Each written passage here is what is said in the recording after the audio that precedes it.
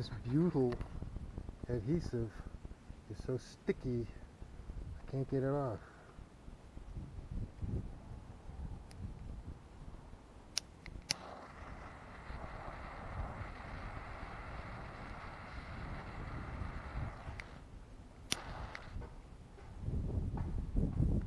So I have this little butane torch. I'm going to see if I can melt it off.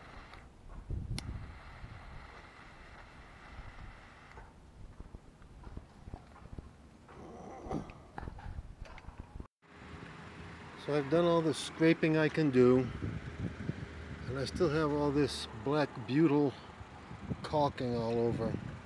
It absolutely has to be removed completely, or the adhesive for the new gasket won't stick. So I'm going to the hardware store to get something.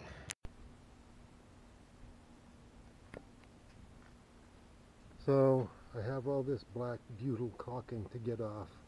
I scraped as much as I can, but from here on out it's going to take chemical. Acetone on a rag is what was recommended. Let's see how it does.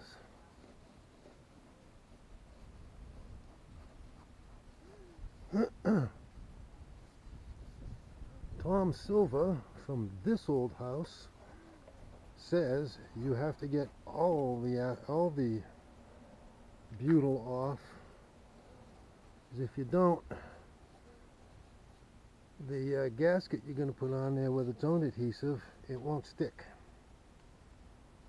Seems to be working pretty good. It's going to take me a little while to get it all off. So I'll get back. Well, as you can see, the acetone did a fine job. Absolutely fine job of getting all that butyl rubber off. Looking good. Alright, so the dry fit was successful. The plate is going to fit in there just nicely. All the holes line up with the holes on the plate. So now I have to attach this gasket right there, peel off that tape and stick that on there. And this is the gasket that they gave me. It's all in place, all stuck in, all the way around. Now ready to place the window and bolt it in. So with this window, they gave me two sets of screws because I weren't sure which ones, because when my friend went up to pick it up, the owner wasn't there. It was just some kid who worked there, so he gave me both. These ones aren't. This is the one I just tried. It's not long. I'll have to go excuse me, to go through the panel and through the gasket. So they gave me the longer ones. The problem is these longer ones are slightly thicker diameter than these. The little ones will fit through the holes that are already drilled in the plate. These do not fit through the holes. I have to get my drill and drill out those holes. What a pain in the neck. There it is, my friends, thing of beauty. Getting these bolts lined up with the holes was difficult. I actually had to drill out in a couple of spots to get them to line up. But it's done. It's starting to rain. We'll see if it's... Alright, so I just pulled all the Gorilla Tape off. I took the bolts off. Oop. It's time to do the big window. The big one. This is the big one, Elizabeth. I took the bolts off inside already, and I pulled all that Gorilla Tape off that was up here. That was the only thing keeping the rain out.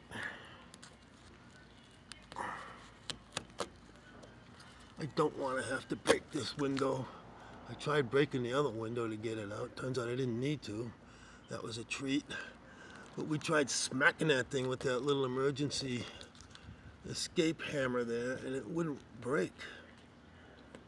So maybe I'll get lucky and I'll be able to pull this whole thing out in one piece.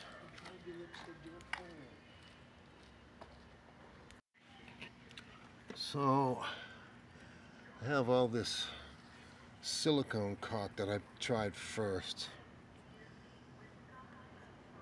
Or maybe it was that rubber stuff. I don't know, I forget. But I'm gonna slice into it just to see if I can break the bond and not have to tug so hard to get this thing out.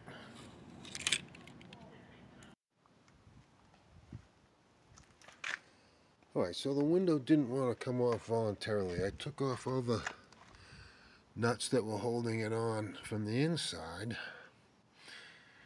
and I pushed from the inside, pushed real hard and banged on it, and it didn't want to come loose. So I tried smashing it again with that emergency thing. I even tried smashing it with a hammer. Didn't work. However, this might work. See that? All that silicone or rubber, whatever the heck it was. I can just pry this out with my pry bar, cut that with my razor knife, and I might still be able to pull this out in one piece without having to break it.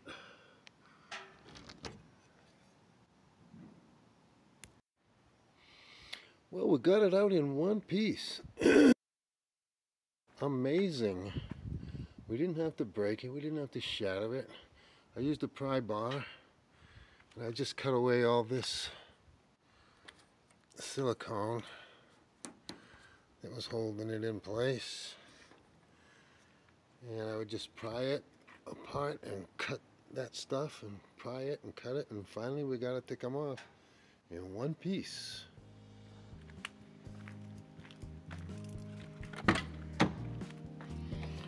Yeah, it looks a little weird in here now, doesn't it, with the big window missing.